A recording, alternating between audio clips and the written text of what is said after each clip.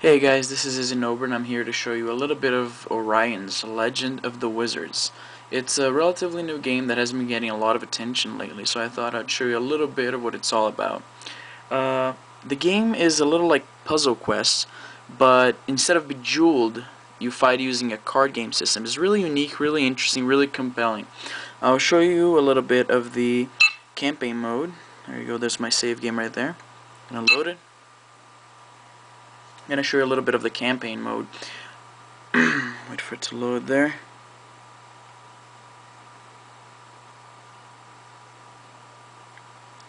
And there we go. Turn it down a little bit here. I have it plugged into my speakers. Okay. So in campaign mode, you travel from city to city. You're guys in this balloon here, you see. You travel from city to city. All the cities you see with the green flag, they're already mine, so I can just travel through them freely. You travel from city to city and you battle the local rulers of that city. And if you win, you get that town, and then you get to build stuff in it. And when you build these things, you can access better cards for your deck, right? So let's enter one of these cities, this one right here. Turn it down, it's still a little too loud. Okay, so there's my city, and you see these crystals here. You see green and blue and a couple of red over there. And these are the structures that give you resources, and then you use these resources to build new buildings or to buy new cards, right? So let's try to build something here. I have this ancient temple, so let's build it right here. So when I build this ancient temple, let's go back there, it says here, priests serve this temple of the ancient civilization. So that means that once I build that, I can access the priest card. So let's buy some cards over here. So you have the magic, I'm not sure if you'll be able to read it, not sure if it's focusing right, but there's a magic healer, there's the card bless, there's the priest. Now I can't buy any cards right now because I'm already at the maximum amount of cards that my deck can carry.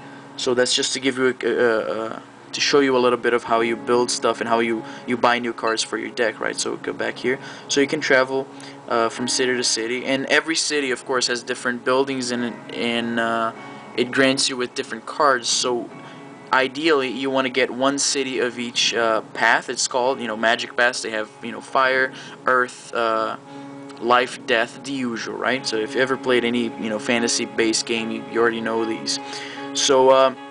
So this is basically what the campaign mode is. You travel around cities, you build different buildings, you buy new cards for your deck, and then you fight the opponent, right? So the campaign mode is a little lengthy to show in a review, so I'm gonna show you the dual mode, and then you get to see what the fighting is like in the game. So let's go back to the main menu there. Okay, all right. So this is the beauty of this game. You can play campaign, or you can play in just a duel.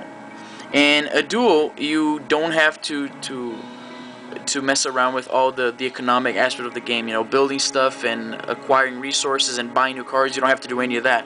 On duel, all you do is the game provides you with a random generated deck, and then all you have to do is fight the opponent with, again, another random generated deck. So no two battles are going to be the same. So you pick any of these guys here, select CPU, and then let's hit start. I'm going to show you a little bit of how the gameplay is like. Okay, so that's the main playing area.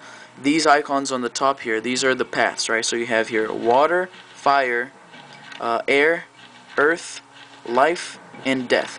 The number on the top here, you see 50. I'm not sure if the camera is focusing right. Let's just give it a second here. Okay, so the 50 there, that's my life, the amount of life points I have. So if those are reduced to 0, that's game over for me, right?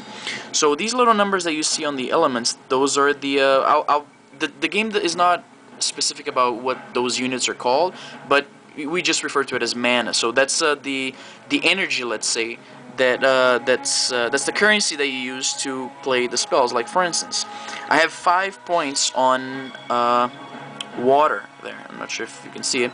So that means that I can cast anything that costs 5 or less. So you see, Sea Justice costs 3, Nixie costs 4, Ice Bolt costs 7, and that's why it's grayed out. That means I can't use it, I can't cast it, right? See, it doesn't happen. So, but I can cast a Nixie, so I click, drag it to the playing field, and I drop it there. So I can only cast one spell or creature a turn, so I'll skip. And then the computer makes its play. Cast Satyr. So now it's my turn again, and you see that little cast icon on the Nixie. That means that it says it has an activated ability. And in her case, her ability is that she produces 1 extra water point or mana. So let's just click there, and you see that my mana goes from 3 to 4, and my fire goes from 6 to 5, which she uses one point of fire to make 1 extra point of water. So I'm gonna now I can cast, say I have 6 points in Earth, I can cast a Centaur, which is a pretty good unit because he can attack on the same turn that he has been called into battle. So if I hit skip, they both attack, and then you see that they have 2 numbers there. For instance, the Nixie has a 4 and a 3.